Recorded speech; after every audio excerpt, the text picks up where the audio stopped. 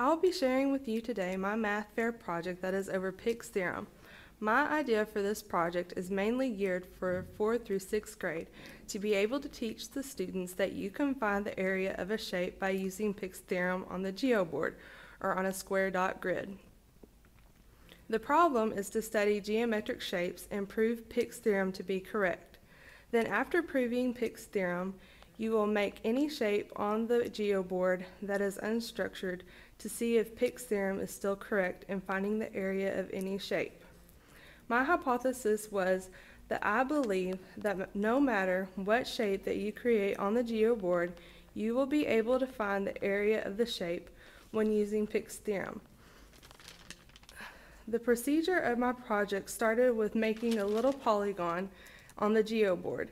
Then you will count the inside points, I, and boundary points, B, of the polygon and plug the numbers into the equation A equals I plus B divided by 2 minus 1, which will give you the area, A, of the polygon or shape.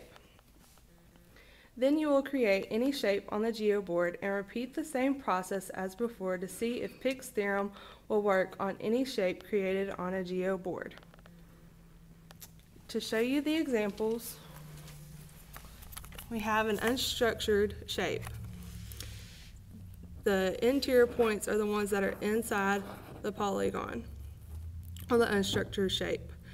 And then the rubber band that has the points on it is the boundary. So to look at the equation, A equals I plus B divided by 2 minus 1. 9 was the interior points for this unstructured shape, and then plus the boundary points, which was 16, and then you divide that by 2 minus 1, which gives you the answer of 16 after you work the problem out. That was proving my hypothesis to be correct.